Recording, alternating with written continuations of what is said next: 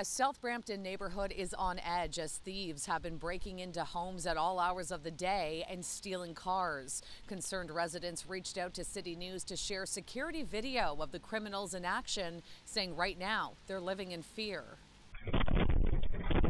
This video shows two men wearing masks and hoodies aggressively trying to bust through the doors of a home here in Streetsville Glen. They fail to gain access and run off. But just 3 days ago, another home was successfully broken into. This security footage showing the criminals in broad daylight kicking and lunging at the side door, eventually busting in. It's been several months now. We've had a lot of break-ins.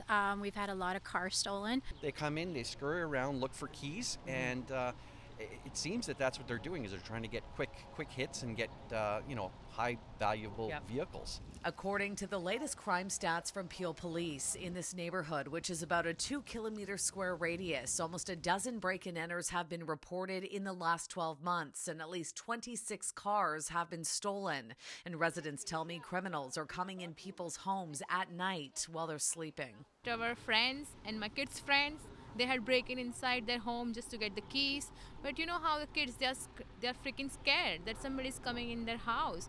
So it's hard for them sometimes to sleep at night, like, oh, they will come to my house, you know what I mean? Do you think they're the same guys or the same suspects? It could be. It's really hard to tell. Again, they're wearing masks, so you can't really identify them, right? You're just identifying them from their hoodies. Residents tell me Peel Police have been doing some patrols of the neighborhood, and they understand there's only so much police can do, so they've been taking matters into their own hands. So we've kind of created our own unofficial neighborhood watch, where individuals who are not at work will walk around the neighborhood, and then we'll post something, say, okay, we see something suspicious, let's call the police. We're doing everything we can. We have alarm systems, we have cameras, we've called the police, but we still don't feel comfortable anymore in our neighborhood anymore. We don't feel safe. Peel Police are actively investigating these incidents and cannot say if an organized crime ring is at play here, but they are encouraging residents to continue reporting these crimes and any suspicious behavior.